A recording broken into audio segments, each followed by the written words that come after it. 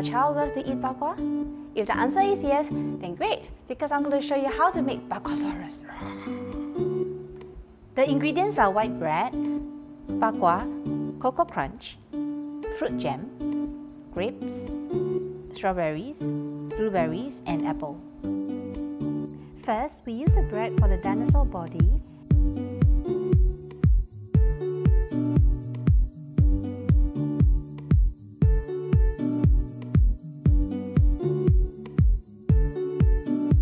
Now I will use the apple and blueberry to cut the eye and teeth, and strawberries for the stripes.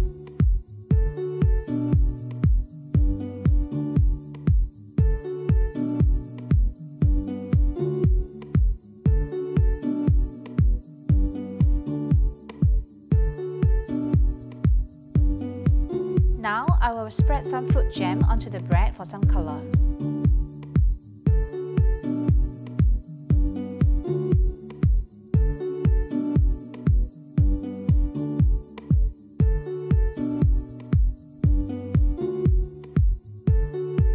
Now we can arrange for the grapes and the cocoa crunch to be placed under the dinosaur.